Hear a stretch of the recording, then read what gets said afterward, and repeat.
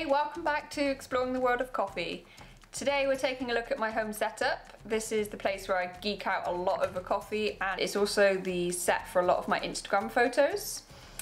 We used an old IKEA desktop to make it and an old pine dresser that we renovated. So we sanded everything back and painted it up a little bit. It adds a really nice natural theme, and we wanted a dark and moody feel for this setup, and I think we've achieved that quite nicely.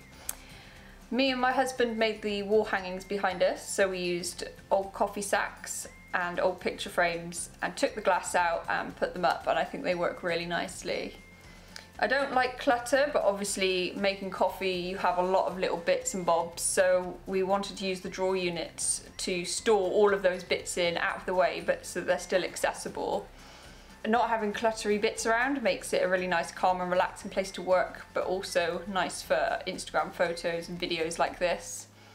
So what is actually hiding in the drawers? So we've got everything from beans, filter papers, milk pitchers, travel flasks, cups, a whole tea selection, please don't judge me, and various props for photographs and stuff like that.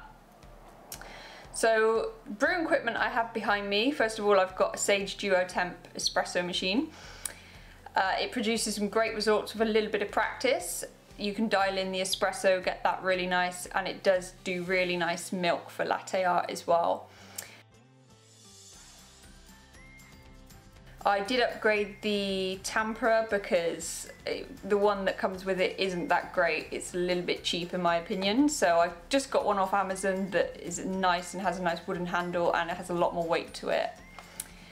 Next, probably my most used brewing tool is my AeroPress. It's brilliant for that first coffee in the morning when you're still a bit groggy and tired, but it's also great for travel, so you can fit it in your backpack, things like that.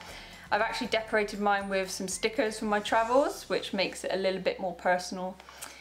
I also have a Hario V60, and a guy off Instagram called Callum actually made this lovely dripper stand, which is really, really nice. I'll link his Instagram in the description below, and it will be up on the screen now for you. I love Rhinoware's products actually. I think they're really good, affordable and good quality products. So I've got shot glass, I've got cloths, and obviously my grinder is Rhinoware's, and my scales. I think that they are just really, really good products to get you started. If you don't have a lot of money, they're good when you're on a budget.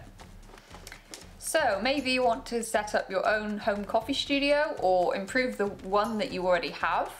I'm going to offer you some tips that I've learned whilst setting up mine. So tip number one is try and find something around your house that you could use to upcycle or reuse. So you could paint like a piece of furniture like I have to suit your aesthetic. Maybe you have some old jars that look really nice that you didn't know what to use, hidden in the back of your cupboard somewhere. Little things like that that you can find just to save yourself some money but look really good. That's my number one tip for you guys. I mean, I absolutely hated that pine dresser that's behind me now, but it's one of my favourite furniture pieces out of everything.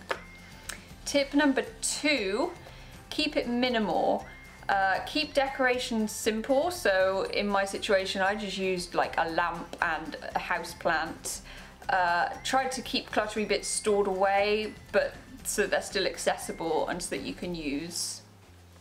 Tip number three, do your research on anything that you're going to spend quite a bit of money on, especially like brewing equipment, coffee grinders, things like that. You can never spend too long looking into a product. When I was buying my Sage, I spent weeks trying to just figure out which one I wanted. So you can never be too fussy when it comes to things that you're going to spend a big chunk of money on. Tip number four, gather inspiration. So I love Pinterest, so I created boards on what I wanted my aesthetic to be, little things that I liked, so that meant that when I went out like shopping or I was looking around the house for things, I knew exactly what I had in mind and what goal I wanted to achieve for it.